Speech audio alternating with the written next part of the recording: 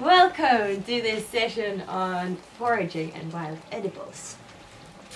My idea is to get people out there eating what's available, so using the resources that we have forgotten. The objectives is to get a bit of permaculture thinking in there, that the problem is the solution, eating your weeds instead of just being annoyed by them, having your group of participants out there with you in the field, letting them taste stuff. And also I really enjoy using nature as a classroom. So today what I'm gonna do with you guys is plants that many people already can recognize. They have some kind of relation to it, and then we just start to eat it. Courgette moment.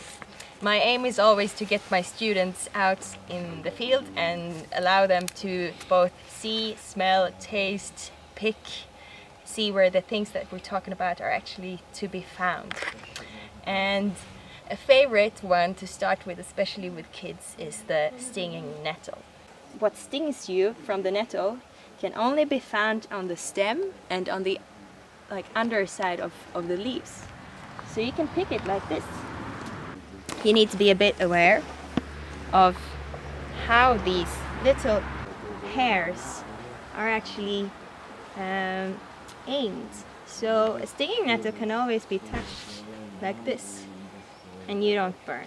So it's easy to pick it once you know the trick.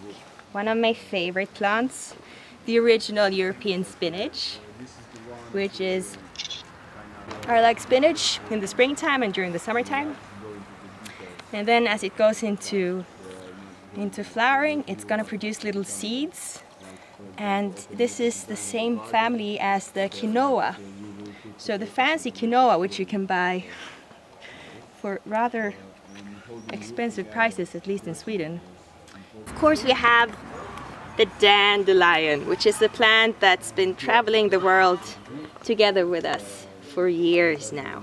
There's so much green nature out there in the cities which we're just not aware of, and that we can harvest.